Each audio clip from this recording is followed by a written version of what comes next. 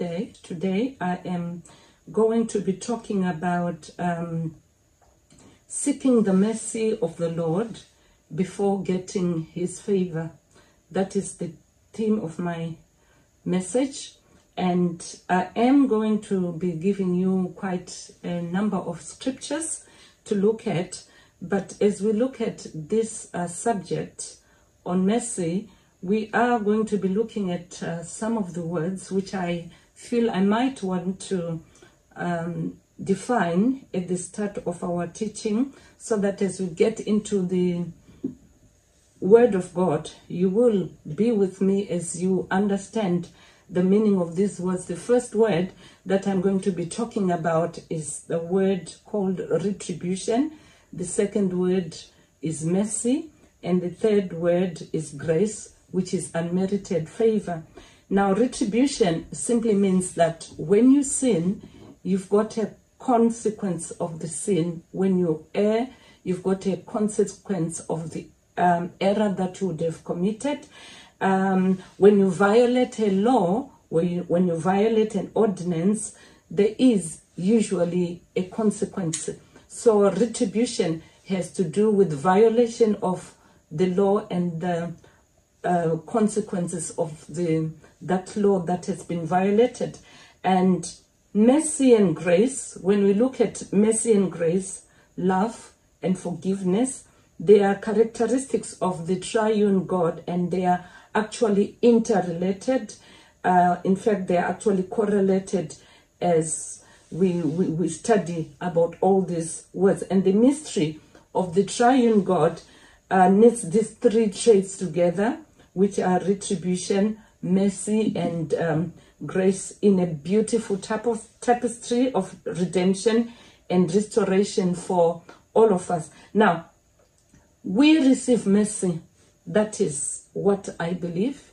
We all receive mercy from the Lord, and then after receiving the mercy, that is when we get the grace or the unmerited favor. So what proceeds or what precedes the grace is the mercy. Mercy has to precede the grace, and mercy is God's qualification to get grace. So mercy qualifies us for the grace of God, and we need to pray for mercy all the time so that we can get the grace. Now, the focus that we have today is we are going to have our main focus on mercy. Now, mercy simply means loving kindness, forgiveness, pity. When somebody shows compassion for you, or when somebody is, feeling sorry, feeling bad about how you're feeling, it's actually the pity that is shown at our weakness. So mercy is usually the pity that is conveyed by somebody when that particular person who is pitying us is looking at our weaknesses or our vulnerability.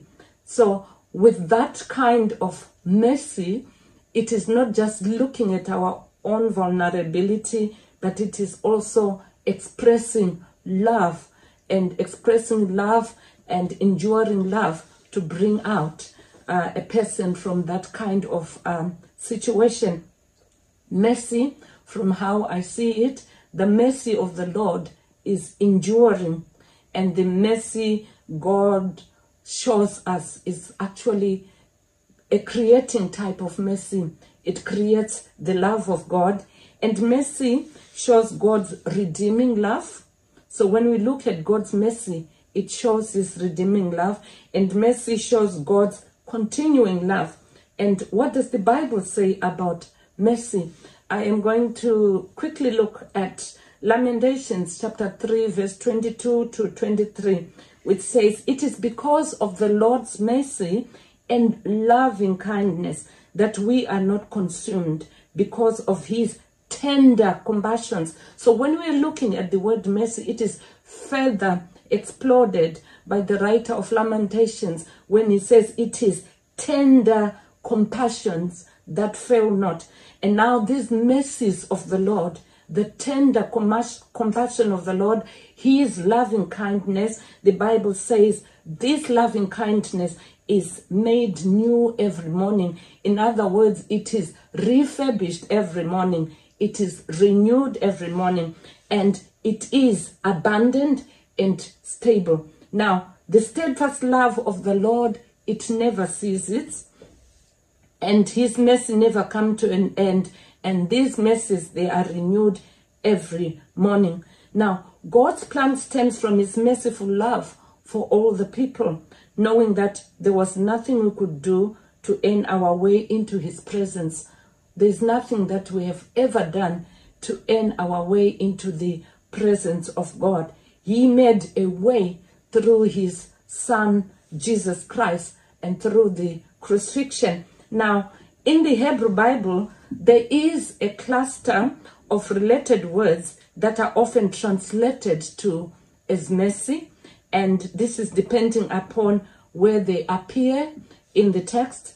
And there is the Hebrew word ahava, and ahava refers to God's enduring love, the kind of love which is enduring, the kind of love which forbears, the kind of love which is tolerant, the kind of love which is patient. So that is the first type of Hebrew word that we have for mercy. It is enduring love God has for Israel, much like the love between a husband and a wife, that there has to be some kind of sacrifice, a kind of endurance, because in a relationship, people really, get on each other's toes. So love in that kind of a relationship has got to be enduring. So the ahava type of mercy that we're talking about here is the kind of mercy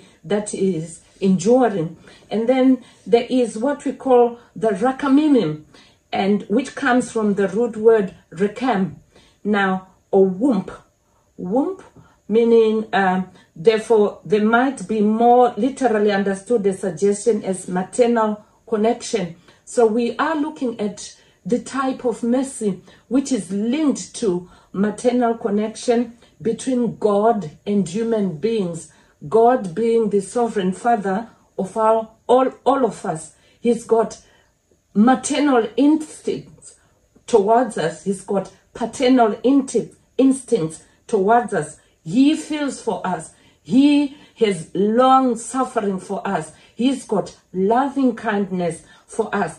And in a famous passage from Psalm 685 that speaks of the Israelites returned from exile, it is said that when mercy and truth have met together, righteousness and peace have kissed. Now, mercy and loving kindness and truth have met together, righteousness and peace have kissed each other.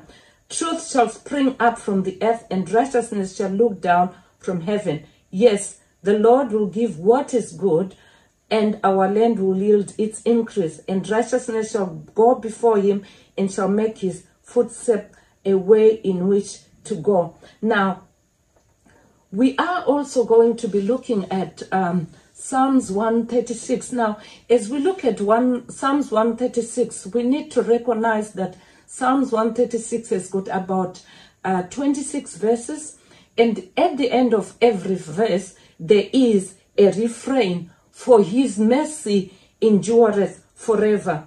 For his mercy endureth forever. Now, a refrain simply means it's a repetition of the mercies of God. I am going to read Psalms 136, and give thanks to the Lord, for he is good, for his mercy endures forever. Give thanks to the God of gods, for his mercies endures forever. Verse 3, give thanks to the Lord, for his mercies endure forever. To him alone does great wonders, for his mercies endure forever. To him who is understanding made the heavens, for his mercy endures forever. To him who made the great light, for his mercies endures forever. The moon and the stars to rule by night, for his mercies endures forever. Now, when we look through the whole chapter, it is talking about the mercies of God. And now when we go through this, we are going to be looking at mercy as something that endures forever. The mercies of God, the compassion of God endures forever. The compassion of God creates love every time. So when we look at the verses from verse 4 to 7, that is of Psalms chapter 36, 136, verses 4 to 9, it is the mercies of God creates love. And then when we look at again verses 10 to verses 20, we see the mercies of God as redeeming love. So when to him who struck Egypt by killing their firstborn, for his mercies endure forever. It is talking about the redeeming love of God. All the verses from verse 10 to 22 talk about the redeeming love of God. You know, how God redeemed Israel. You know, the Lord was showing his mercy. And we are also looking from verses 23 to 26. It talks about the continuing love of God. So mercy has got all these attributes to it. Who remembered us in our low condition. So which means the mercy of God looks at us when we are in our very, very low places, when we are most challenged, when we are not, you know, having everything the way they want to go. The mercies of God continue to be for us. And the mercies of God gives food to all living creatures, and the mercies of God endures forever. Now, Psalms 136, verse 4, this psalm has special intonation and punctuation to set off the repeated refrain that I have made a reference to, that interrupts the body of the psalm, dashes at the end of a line and indicate that the line is one, talking about the mercies of God. Now, sometimes it is very difficult to describe how the mercy of God works, but it is quite evident. Now, we see that this repeated refrain is lauded as Judah fought the Amorites and the Ammonites and the Meunites during the time of Jehoshaphat in 2 Chronicles chapter 20, verse 21. When he had consulted with the people, this is Jehoshaphat, he appointed singers to sing to the Lord and praise him in their holy priestly garments as they went out before the army, saying, "Give thanks unto the Lord, for his mercies endure forever." Now, when we look at this scripture, 2 Chronicles chapter 20 to 21, when the children of Judah, when Judah began to sing whilst they were confronted by the enemy, when they began to sing, the mercies of the Lord endure forever. We notice that as they began to sing unto the Lord, sing praises unto the Lord, as they began to make a symphony of their praise that invoked the mercy of God. When God hears his mercy being spoken about in praise, it moves the heart of God. It moves God himself. And when this symphony of praise is lauded, attributing the attributes of the merciful God, the Lord set ambushments against the Ammonites, and Israel subdued the enemy through the song. Now, we need to understand that when we begin to make a symphony of prayer, a symphony of praise, it doesn't matter what you're going through, but God inhabits the praises of his people. And when we begin to sing, the mercies of the Lord endures forever. The Lord is a God of precedence. What he has done before, during the time of Judah, when the children of Judah were surrounded by the Ammonites, they began to sing, the mercies of the Lord endure forever. And when they continued singing, and when they continued making a symphony unto God, the Lord set ambushments. I want you to know that when you are facing a situation, when you're facing a crisis in your home, begin to praise God, for his mercies endure forever. Amen. Now, when we talk of his mercy, when we laud it, the Lord fights our battle. Give thanks to the Lord, for his mercies endure forever.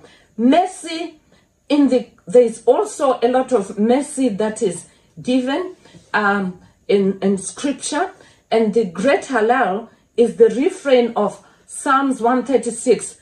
The mercies of the Lord endures forever. That is a great halal. And other people actually believe that the Jews would usually make this halal, this kind of praise. The mercies of the Lord endure forever. And some scholars believe that Jesus sang the great halal with his disciples when they went out to the Mount of Olives after the Last Supper and the final meal that he shared with his apostles before his crucifixion. And mercy sets the context for many of Jesus' teachings in the Gospel of Matthew. Now, Jesus tells the story of the unmerciful servant who has his own debt wiped away, but refuses to forgive another servant who only owed him a few cents. The story teaches us that we need to forgive others because we have been forgiven ourselves. And Jesus has this face of mercy. Jesus has got this attribute of mercy. And also in the Gospel of Matthew, Jesus tells his disciples to understand the meaning of this phrase, where Jesus in Matthew chapter 9 verse 18, where he says, I desire mercy, not sacrifice, for I have not come to call the righteous, but the sinners. Now, we are going to just make reference to the story of Bartimaeus. We know that Bartimaeus was a blind man, and we also understand that he was not a person who was respected. Now, he hears that Jesus is marching through Jericho, and please note, as the blind man shrieked and screamed in confidence based on the faith that he heard of what Jesus could do for him, the blind man was pitied by Jesus and mercy was extended to him. You know, Bartimaeus was blind, and he was poor, he was blind, he was a destitute. But when he heard that Jesus was passing through, it was his opportunity to cry out for mercy. The Bible says he shrieked and he cried out to Jesus. And there was a lot of confidence in the crying of Bartimaeus. And this confidence springs from the faith that he had in Jesus. And it is that faith that Jesus responds to for the transformation that we hear of Bartimaeus. And Bartimaeus, the blind man, had that confidence, that same way you have confidence in Jesus Christ. Now, Bartimaeus believed that it was only Jesus who could reform him and transform and restore his sight. He needed restoration of his sight from Jesus. Bartimaeus was a destitute. Bartimaeus was dependent on other people. But when he heard that Jesus was passing around, he could not be stopped. And when Jesus heard this cry for mercy, Jesus responded. And in Luke chapter 18, from verse 38 to 43, and he shouted, this is Bartimaeus, Jesus, son of David, take pity, have mercy on me. Verse 38 says, but those who were in front reproved him. Now, telling him to keep quiet, yet he screamed and shrieked so much that the more he cried, Son of David, take pity and have mercy on him. Now, sometimes people don't understand your troubles. People don't even understand your struggles. People don't understand the challenges that you're going through. And sometimes when you are crying out to God, the same people who don't know what you're going through, they are the very same people who stop you. And I want you to know that when we cry out to God, when we cry out to God for mercy, Jesus will hear us. Jesus responds to our faith when we cry out. And Jesus, because he's a merciful God, he's our merciful Father, he pities us. And the Bible says in verse 40 of Luke chapter 18, then Jesus stood still and ordered that he be led to him. And when he came near, Jesus asked him. When we draw near to Jesus closer in our faith, through our faith, to his presence, Jesus always speaks to our faith. Jesus responds more to our faith, not our desperation. Jesus responds mostly to our faith, and Jesus responds to our faith and not desperation. And not Jesus said, receive your sight, for it is your faith springing from your confidence in God. It is that faith that transforms us and heals us. I want you to know, when you are having challenges, cry out to God, shriek out to God, because the Bible says, when we look at Psalms chapter 68, verse 30, Ethiopia will raise up her hands in submission to God. You need to raise your hands to a God who is merciful when you are faced with a challenge. Now we learn here that instantly the blind man received his sight, and he did not only receive his sight, he followed Jesus. May you too receive your sight and be a true disciple of Jesus. Now, as mercy was extended to him, Jesus healed Bartimaeus instantly. What happens when Jesus is moved with compassion? In Matthew 20, Jesus asked the other two blind men that we meet in Matthew 20, and he asks them, what do you want me to do for you? Now, it is good to yell out, to be generic, but it is very important for you to be specific on what you want Jesus to do for you. Now, what do you want me to do for you? They said, and Lord, let our eyes be opened. I love the scripture which says, moved by compassion. Jesus was moved by mercy. Jesus was moved by this loving kindness. Jesus was moved by his love for these people. He touched the eyes of this blind man, and immediately they received their sight. Like I said, Jesus is a God of precedence. What he has done before, he may not do it exactly the same way to you, but simply because he is moved by compassion, he is moved by mercy. Whatever situation you are going through, it can be sicknesses, it can be loss of jobs, it can be loss of confidence. You know your challenges better. Talk to God specifically about what you want your God to do for you. And the Lord responds much to your mercy. And Mark tells us about a man with leprosy who came and knelt in front of Jesus, begging to be healed. You know, he was begging to be healed. And the man said, if you are willing, you can heal me and make me clean. And Jesus was again moved by compassion. When we look at Mark chapter 1, verse 40 to 42, Jesus reached out and touched him. When we reach out to Jesus in faith, through faith, in our confidence, to him, in him, the Lord will reach out and respond to our mercy, to his mercy. And when we touch him, when we touch the compassion of Jesus, the Lord will definitely minister unto us. Now, there are other similar occurrences in scripture, and each time Jesus feeds the multitude, we are told Jesus had compassion for them. and where it, for example, in Mark chapter 6, verse 34, Mark 8, 2, and Matthew 14, 14. Often when Jesus saw crowds of people who seemed lost, who looked lost, who were really lost, who were sick, who needed healing, Jesus was always moved compassion. And Jesus is always moved with compassion.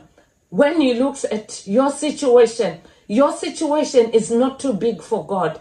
The Lord is going to meet you at the point of need when you focus your attention on Jesus. Now, Jesus' compassion always leads to action. Jesus cannot show compassion and not act. Whether healing, feeding, providing, or calling others to serve, what would it look like if we too were moved with compassion? God breaks our hearts for what breaks yours. God breaks for us, especially when we are broken. The Lord himself breaks for us. Now, I pray that you also receive the mercy of God today. I pray that this mercy causes you to be different. I pray that the mercy of God continues to abound in your life. Now, defeating death, Jesus opened our access to God for us through prayer. God's word and the Holy Spirit living in us each day brings fresh new mercy for us. Every morning, God is faithful. Like what Lamentation says, the manifold mercies of the Lord, they are renewed every morning. The mercies that God has me for today, they are not the mercies that were the mercies yesterday. They were not the same mercies 2 weeks ago, 3 years ago, 20 years ago. The mercies that the Lord has got for you, the mercies of God, the compassion of God is renewed for you every morning. Now, what does mercy do, and why do we need mercy? Mercy fuels compassion, providing promising glints of light in a darkened world. When I am in a position where I know things are not right, normally I love this reference of the scripture in Judges chapter 15, which speaks about Samson. The Bible says Samson had killed 1,000 Philistines with the jawbone of a dead donkey. But what amazes me most is when he had slaughtered 1,000 Philistines, the Bible says he grew weary and he was exhausted. He was worked out. And he said to the Lord, "Shall I die of faint and fall into the hands of the uncircumcised?" Samson was thirsty at that time. He was so exhausted. He was tired.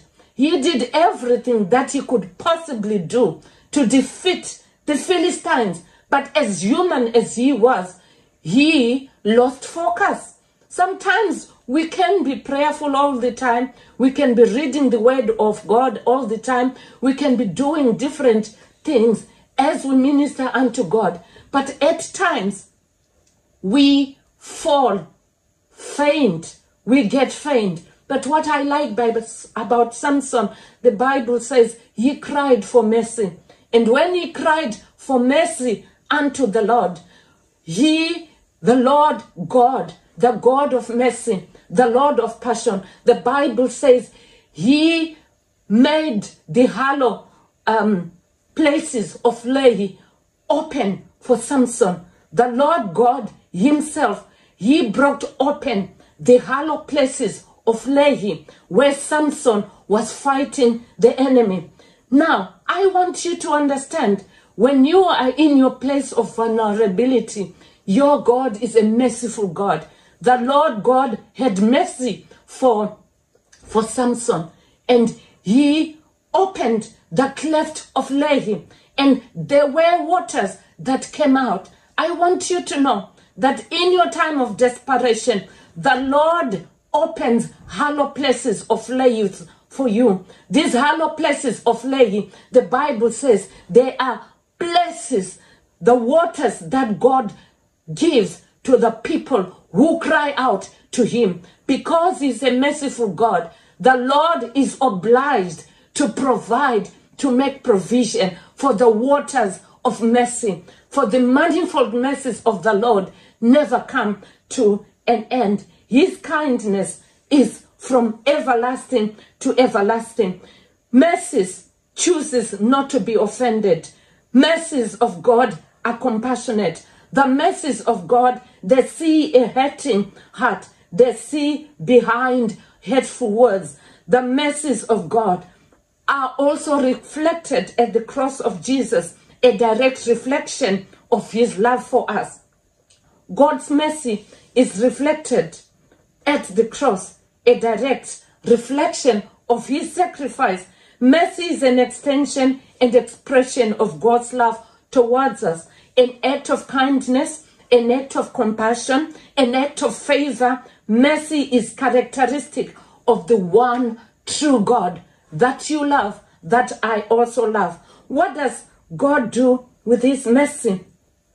God's mercy is closely akin, or closely knitted, or closely intertwined to forgiveness. What we do in response to God's mercy sends an important message to the people in our lives. James is very clear in his letter that though deeds are not required to earn God's favor or to be a Christian, a repentant heart that loves God will surely be evident by the lives we live. In his article, Have Mercy on Me, David Mathis says, when God shows his mercy, he does so with utter intentional and strength, and we as his creatures get our deepest glimpse of who he is, not just in his sovereignty, but his goodness.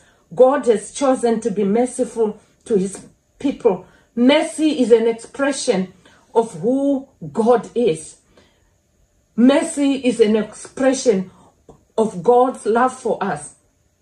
The place of prayer is a place of mercy. Hebrews chapter 4 verse 16 says, for we do not have a high priest who is unable to understand and sympathize with our weaknesses, but we have this God who is so merciful. Verse 16 says, so let us then fiercely and confidently and boldly draw near to the throne of grace, the throne of God's unmerited favor to us sinners, that we may receive mercy.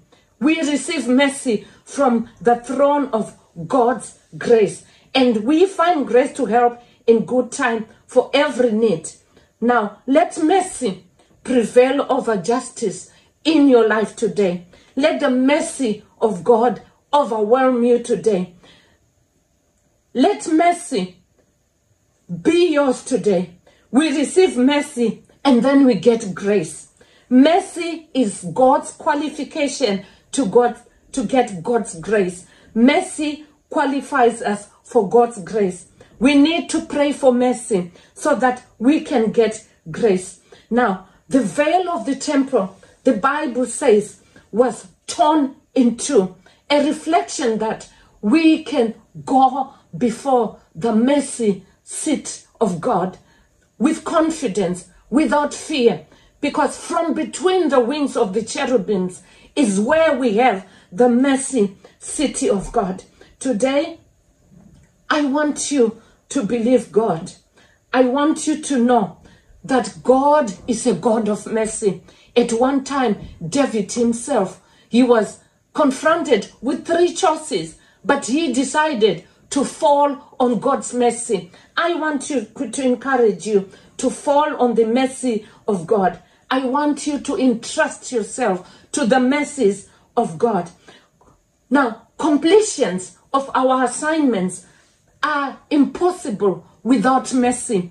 Completions of your assignment in life, of your calling in life, is made complete by the mercies of God that he shows to you. You need the mercies of God. The Lord will perfect that which concerns you.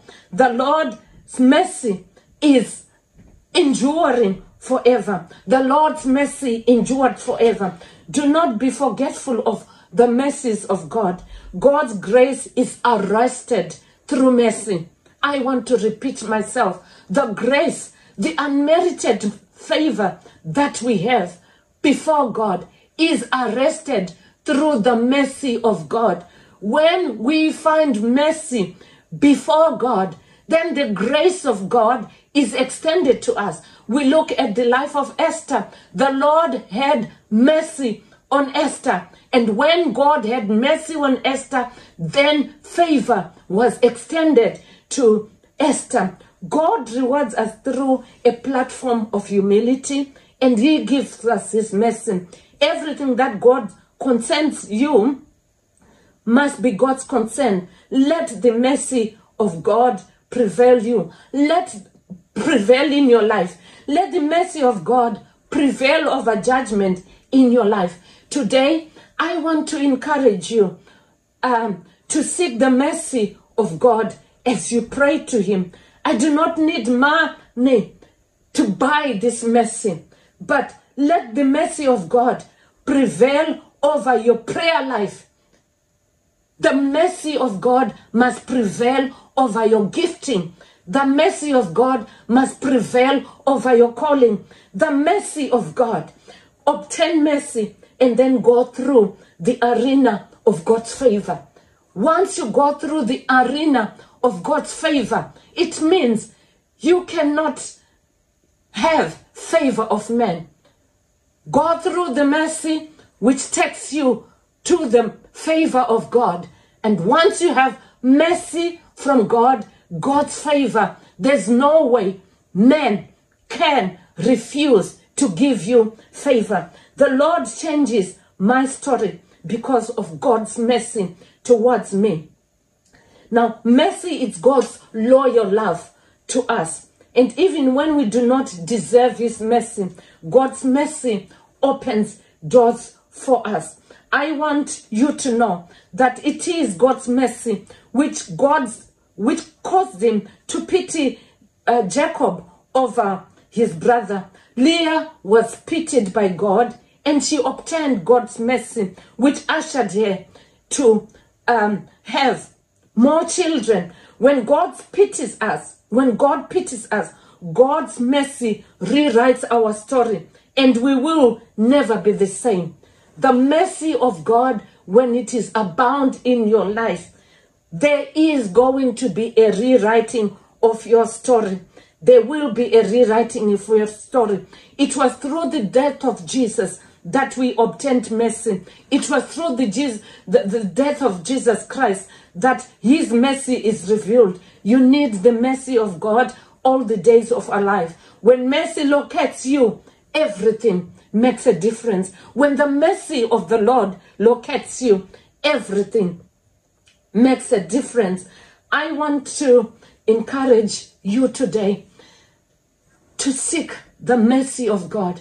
If I had time, I was going to talk about the life of a woman called Rizpah, who had his two children killed. The Bible says Rizpah was a daughter of Ai and also a concubine of Saul. She was not even an official married woman of Saul. But when her sons were killed, including the other 5 grandsons of hers, the Bible says she spent, some other Bible authorities claim that she spent about 3 months looking at the dead bodies of her children.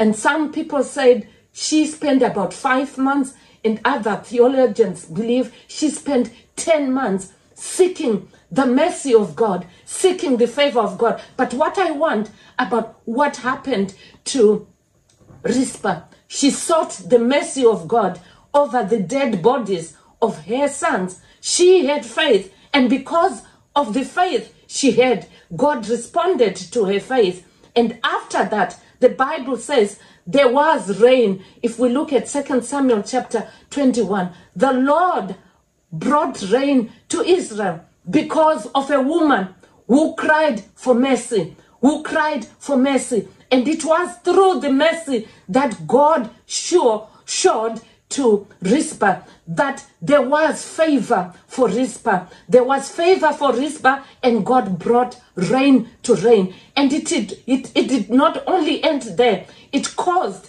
the favor of God that was upon Rizpah, the favor that was enstrewed to Rizpah through the mercies of God, caused David to invite Rizpah into the palace. Eventually, Rizpah is married to David. Eventually, the bones of Saul, which were buried in Jabesh, were buried in honor because of the favor of the Lord. I just want to pray for you now. Father, in the name of Jesus, we thank you because you are a God of mercy. We thank you that it is through the arena of mercy that we gain the favor of God. It is through the arena of you bestowing your mercy on us that we get the favor before God, before you, God, and then we get favor before men. Father, we thank you. I present every woman who is listening, every person who is hearing this message. I pray that the mercies of God will continue to be upon their lives. In the name of Jesus Christ, we thank you. Amen.